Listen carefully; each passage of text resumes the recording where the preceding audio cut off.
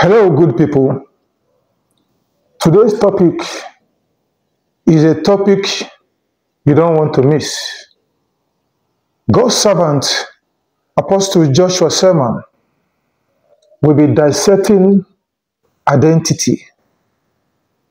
In our world today, young people, even the old, don't actually discover who they really are. Identity, who are you? Do you really know who you are? Can you answer that question? Who are you? Today, Apostle Joshua Selman will be educating our mind, our spirit, our soul and body concerning this identity. You need to know who you are. You need to know who you are. Is a very, very powerful and a very, very interesting topic.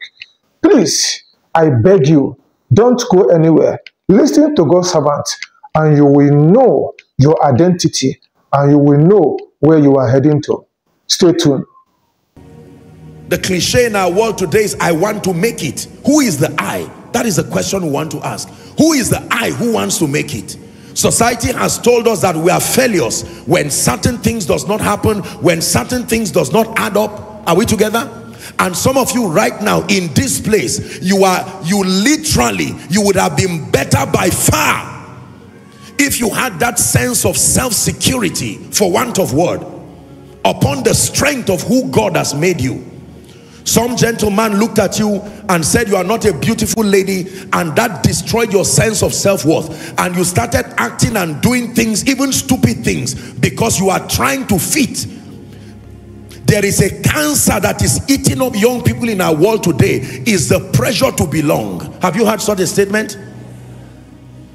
So they create mundane parameters that you must qualify to join certain groups or certain people. And they are not all wrong, but there are some that are so destructive.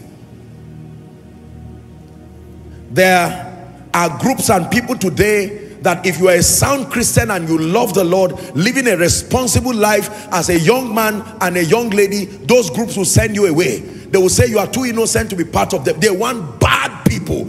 It's like a credit. If you say you are a well-behaved person, they say, no, you are too naive and you are too stupid to work with us. We need people who are prone to destruction, prone to anger, prone to rebellion. Are we together? Someone who can beat anyone once you are angry, and then they call it all kinds of names. And some of us who were once well-behaved are now becoming something that we were not designed by God because of the pressure to belong. Dressing, speaking, social media. There are people who were dressing well until they met certain groups of people and they told them, if you keep dressing like this, you will not marry. Now that you have changed, what has happened? Say deception. Yeah. The basic definition of witchcraft is to cause someone to err using the tool of deception. Hallelujah. How about young men with the value of respect and dignity and honor, but then here comes a group of very confused but arrogant people who now begin to put pressure on your identity. It has been an interesting topic. I hope you are enjoying yourself. And I know it's getting clearer to you now. Who are you is getting clearer. Your identity is getting clearer. Please continue to listen to God's servant. You will gain more. Don't go anywhere. Follow till the end of this message. Who am I? Is a question that I had to answer in my life. If you know who you are, you will reject the pressure from men to become anything God did not say about you. Hallelujah. For instance, I learned from this revelation that having a car and having a house is not what defines me. I'm not saying those things are wrong, but if I suddenly feel good about my life just when I have a car and a house, it's a risk. What then happens when the car spoils? Your value for yourself also drops. So if I stand in the midst of someone who has a better dressing than me, I begin to feel like a failure. By what parameter? Who brought these parameters? It's time for you to begin to probe the things that represent the epicenter of your self-worth. Now, I'm not saying to not be challenged, because there are some of us who really need to be challenged. If people don't challenge you, you will never leave that psychological cocoon that you are in. So being challenged is a good thing for many people. Hallelujah. Yes. There are people today, for instance, who are not earning up to, say, 100,000 a month, but every great hotel, maybe in this city, or restaurant, you will find them there. You are here again, say yes. Who is paying for this? No, by myself. 20,000 out of a salary of 100,000. You didn't tithe, you didn't give, you didn't save, you didn't do anything. And then while the food is there, you now take this thing you put take, and then you send it and say, look, maybe God is good, or to God be the glory. And then the people you hope to see, as always, you know I'm not being sarcastic, I'm probing you. What you see today that you call koinonia, ladies and gentlemen, is not just a journey of faith alone, it's a journey of patience. Life challenged our identity in various ways, but thanks be to God for the resilience to remain. When you find out what God has said about you, it doesn't matter who misunderstands. Or many of us today want great organizations, you want to lead ministries, you want to lead businesses, and someone says stupid and you are crying. Is this how I am? You mean this sister just looks at me and says, but the question is, are you stupid? Has the word of God ever told you you are stupid? Those who mentor and lead you, have they ever told you you are stupid? So someone who has no investment whatsoever in your life wants to come and claim a stake in your mind, and you give them permission, you give them entrance into your mind. Before I listen to you, I must see the contribution you have made to my destiny. You don't come as a stranger and want the seat of somebody who has made meaningful investments. Is someone learning now?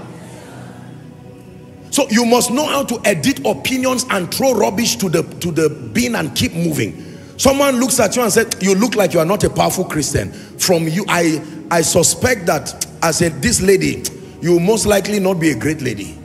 Congratulations for your ignorance. Watch as you learn and ask God for forgiveness for the remaining part of your life. Because as for me, I'm evolving. Because like our people sang, the word of God is with me. The Holy Spirit is with me. God has placed models before me and a determination to succeed. No, there is no power in existence that sustains what it takes to keep you down. Are we together?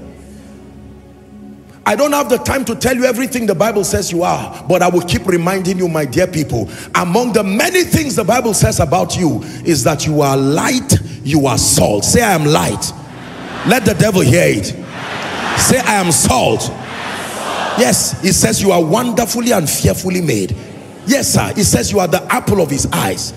If God is that vulnerable about you, don't let some guy who has not made any meaning to your life, is still figuring his left from his right, just comes and uses his ignorance to define you, and you go back crying and begin to live a life that is outside the script of your destiny. It's a privilege all the time listening to God's servant, Apostle Joshua Selman. What a message. What a topic today, treating identity. What have you learned from this message? I have learned a lot. Yes. Do you know who you are now? Well, if you are still confused, I will advise that you watch this clip again, over and over.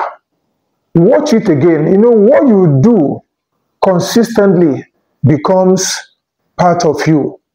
Go over this clip again, and you will gain more insight about this topic of identity from God's servant, Apostle Joshua Selman. Do you know who you are now?